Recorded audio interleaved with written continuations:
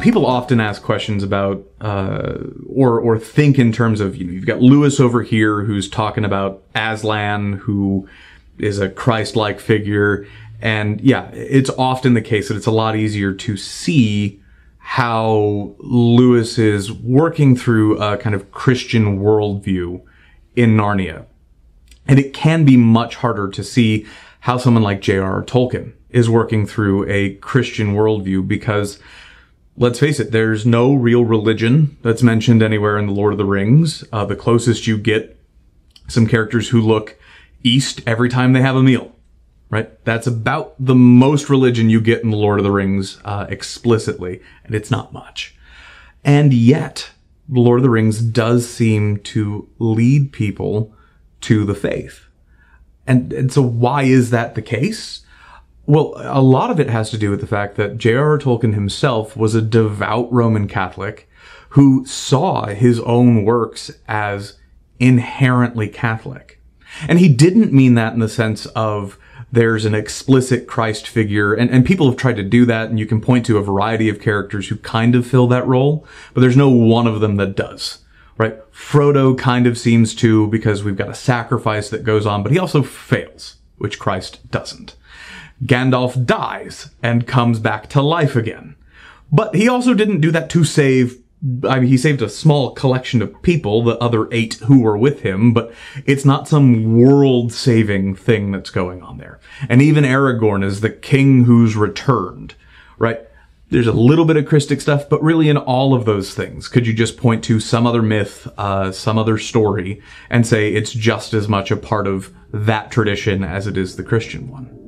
So what Tolkien meant when he talked about his works as being inherently Catholic is that they're written from the Catholic viewpoint of the world, right? A kind of Catholic cosmology, a Catholic understanding of what is the real. And so you look at them and you can see how thoroughly he really has worked that out. How, probably one of the best examples really is how Tolkien very clearly shows evil as what we call a privation of the good, right? So that just means that what evil is not a thing in and of itself. It's an absence. It's an absence of something good. Just as darkness is not a thing in and of itself. You can't shine darkness. You can only create it by removing the light.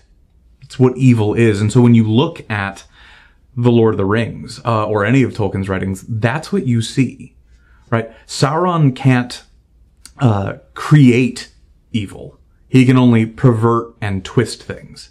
He takes the good creation of the rings of the elves that they made for themselves and twists them by the creation of his own ring.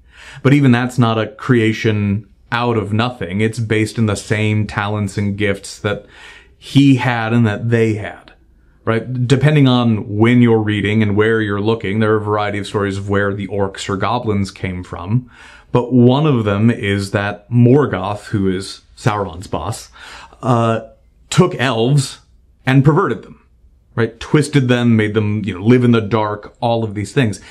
They're not something he created out of nothing, right? The enemy can't create, he can only pervert. I think Frodo says something along those lines, when he and Sam are in Mordor looking for something to eat, because Sam's wondering, do orcs even eat? To which Frodo says, well, yeah, they're beings still. Morgoth, Sauron, they can't create new things. They just have to take the things that are already there. And so it's this ever-present, and so that's just one example of evil, but it's also this ever-present, therefore, understanding that the good is the primary thing that's there at the background of the entirety of Middle-earth that really helps show in a very subtle way one of the kind of key truths of Catholicism, that goodness is a thing, that it is an objective thing, and that it's an absolute thing. That is, it's what we call a transcendental. It can't be contained by any one material thing, right? It transcends everything else and is present in all things. And it's things like that in The Lord of the Rings that really highlight that Catholic cosmology, that Catholic understanding of the world.